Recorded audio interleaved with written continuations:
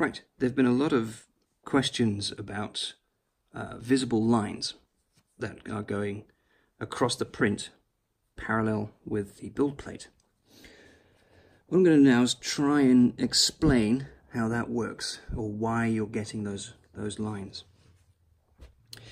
Quite simply, it is down to the way that the Photon and all other DLP printers build their images and build their layers. Basically what it is you're working with a grid pattern in both the horizontal as well as the vertical plane. Now what I mean with that is that we all know that a 3D printer builds items up in layers like this, and the finer the layers, the more the cleaner the print gets. So as you put lots of layers together like that, you'll get a neat print. However, if you do the same with a larger step, you'll get chunkier print. Now, with machines like the Form 2 or the Formlabs laser SLA printers, and any X, Y, Z FDM printers, they all work with Cartesian vectors. So they'll trace a line using in the case of the Formlabs machines, they'll use galvos to bounce a light laser beam around, whereas machines like the Ultimaker 2 and the Prusa Mark III, they use stepper motors with very fine resolution to create those lines. If you look closely at some prints on FDM machines, they will also have the same issue as I'm about to explain. That you get with these types of machines. Now, their resolution on the X and Y is down to the precision of the stepper motors, which can be very, very fine. Whereas on the Photon, on DLP machines, you're limited to the size of the raster that is created by the LCD screen, which in this case shall be represented by my son's Duplo blocks. Now this will represent a pixel, because you're looking at a printer that uses an LCD screen to mask the area that it's printing. What it wants to print, it'll leave transparent. What you don't want to print, it'll mask. So that means, because it's an LCD screen, it has a number of pixels that way and a number of pixels that way. And that has influence on what you're trying to do. See, with FDM machines, you can get a bit of a higher resolution, but not necessarily so with FDM machines. I mean, DLP machines. Because let's say this cable is the shape you want to make, and what the slicer is going to do, it has to make that shape out of the squares available to it. That means that to create this, it'll have to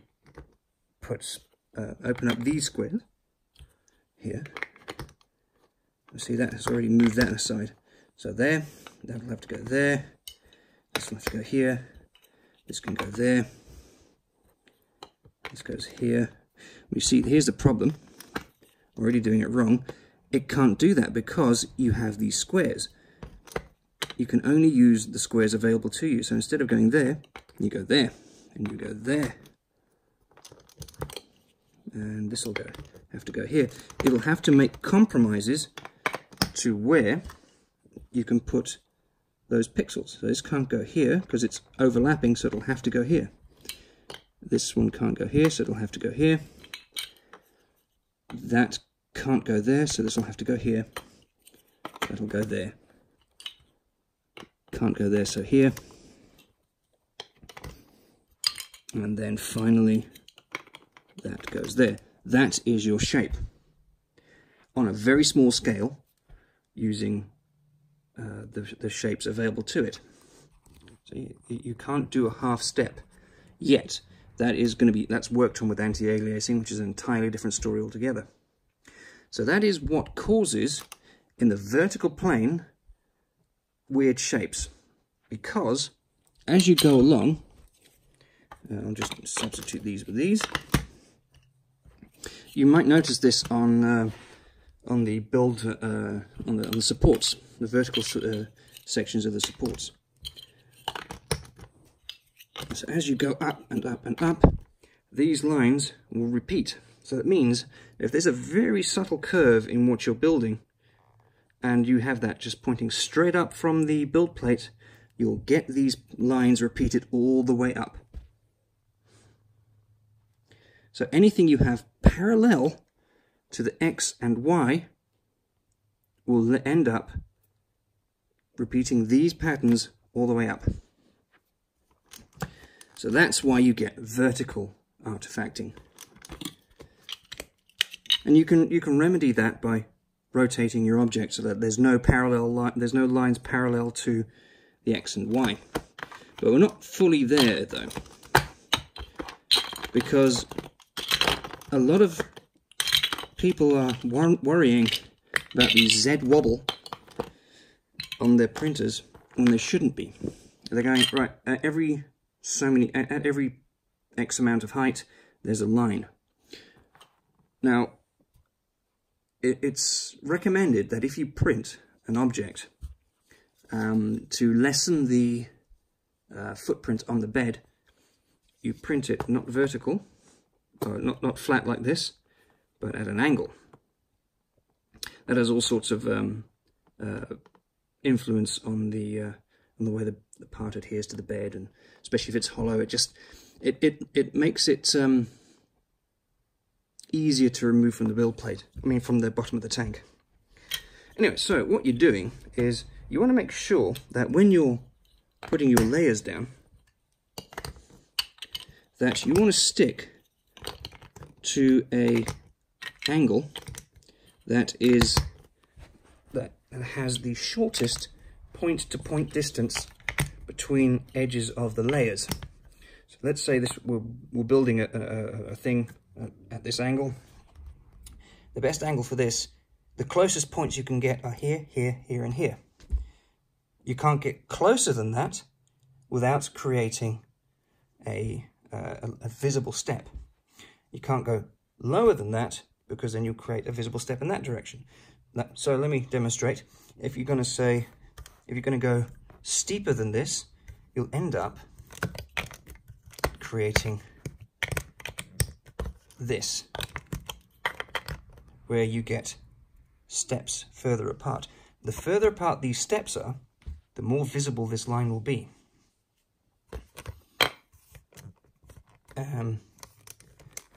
If there's a gentle curve on it, it'll be even worse at some point. But then you also hear, well, printed at 45 degrees. Well, okay. This, we will say that this is our 0.05. The pixel size, 0.05.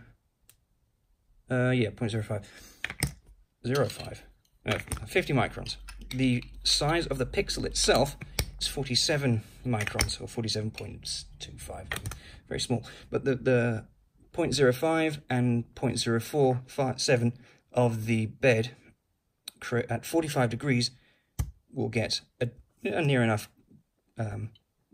good enough result, because these points are very close together. Yeah. However, if you're printing something at half that height, let's say 0.02 or 0.03, let's say these are 0.03 layers, again, this will angle to get these closest together tangentially, means you have to pick an angle that these are equidistant. or as close as possible throughout the entire build. So that means if you're trying to print this at 45 degrees, so let's say this is our 45 degrees here, that means that to get there, you'll end up over here. To get that one, you'll end up over there. So, am I doing that right? Yeah. So it means you'll end up with bigger steps between these layers, and you'll get those more visible lines. It sort of negates using this resolution if you're going to be printing it at an angle that it's not optimized for.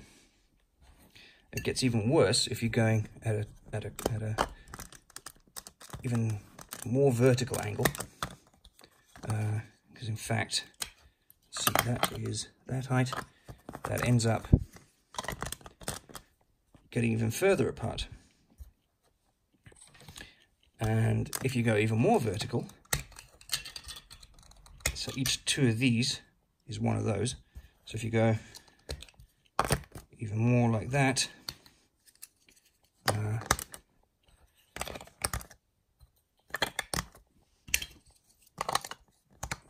you again, so that's 1, 2, 3, 4, 5, 6, 7, 8, 9, 10, 11 layers, and you'll get that step. Because you can't get these closer together. If you could, you'd be printing more like this. And then that will end up getting, that step is then less noticeable. But because you're limited to the size of the pixel versus the height of your layer, you've got to make sure that when you do print, you have to find an angle that is optimal for the height you're printing at. So when someone says print at a 45-degree angle, that's great if you're doing a 0.05 layer, because that's then very close to the size of the pixel itself. However, that doesn't work for anything above or below that height. You have to print at an angle that works for that layer, so that you're not going to get those steps. Because what I said earlier about the circle applies equally to this as well. You just have to look at it at a different angle. So, let's say you're building something in a curve, or at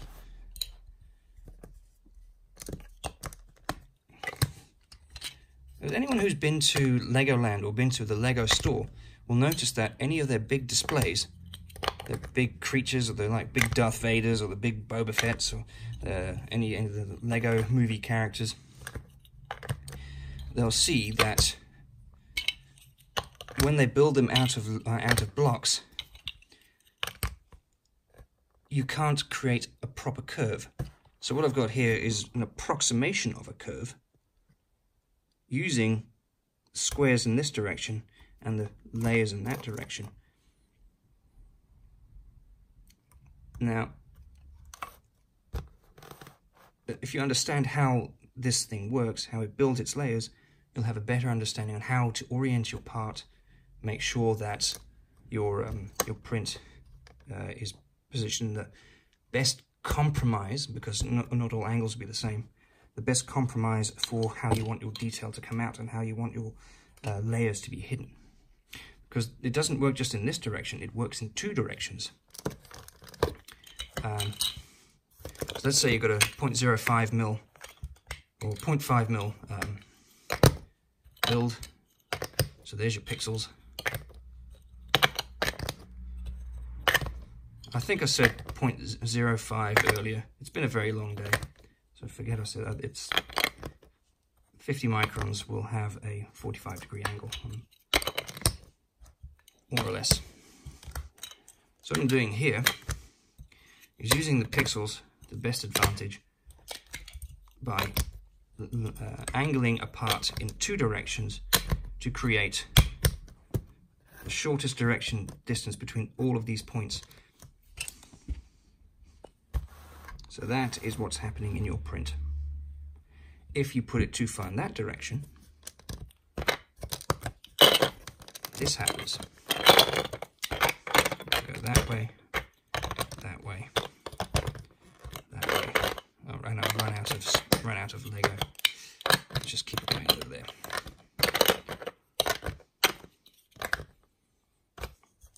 Actually, that should be over here. Should it be? Going 2 there, 2 there, 2 there. And what you end up getting,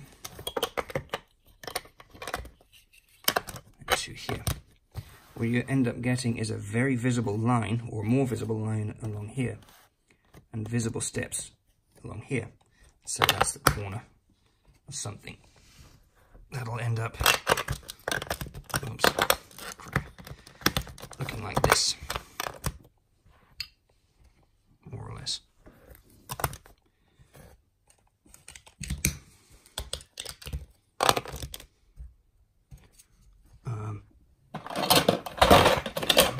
I do have more.